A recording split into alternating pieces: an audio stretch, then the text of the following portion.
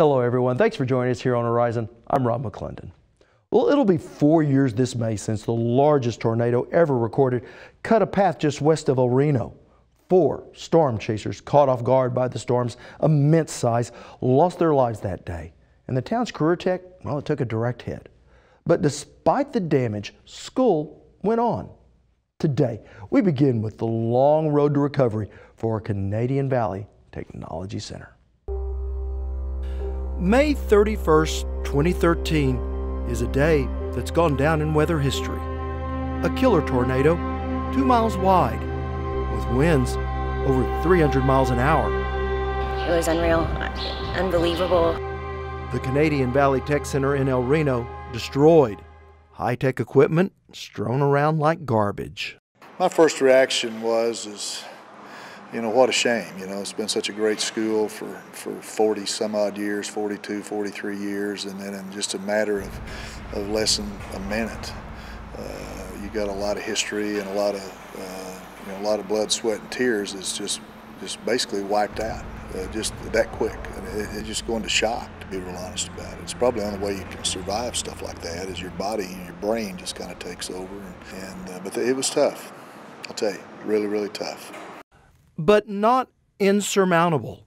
We had a responsibility to have school on August 15th, and we started school on August 15th. Greg Winters is the superintendent of the Canadian Valley Career Tech District and says what his staff did over the next 75 days was nothing short of remarkable, picking up the pieces of what could be saved and moving them to a new temporary location. This was the old car dealership showroom. Currently, it is a math classroom over in that corner. We've put walls up here to make the cosmetology classroom and to make another additional math classroom over there so that we have space for all our classes. And we still don't have enough rooms. But turning a once closed business into a technology center in just 75 days was neither cheap nor easy. When we came into this building, we had to run 1,200 amps of brand new 483 phase electricity. There were 600 amps in the building. We needed 1,800 amps. We had to run 18,000 linear feet of Cat 6 cable to hook up 400 computers. We had to, grab the fiber optics from the Bank of Oklahoma location across the street. That's a Cox connection. It's high-speed internet, which is vital. Which is vital. I mean, you just have to have it, and so there was a lot of things that went our way.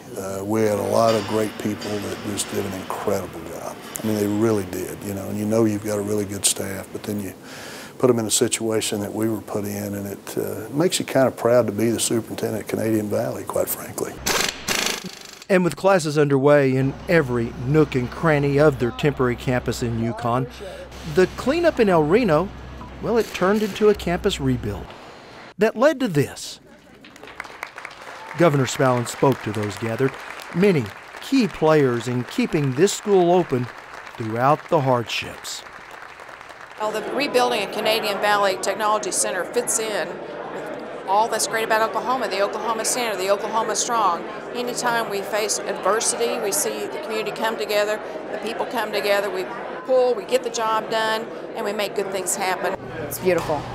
It's beautiful. It took a lot of hard work on a lot of people's parts, a lot of determination, just being vested in what our mission is, and the fact that education empowers people, and knowing that and believing in that, it just allowed us to accomplish what we needed to accomplish. Now later this spring, we'll bring you a full documentary on Canadian Valley's road to recovery. But when we return, I have their superintendent give me a look around.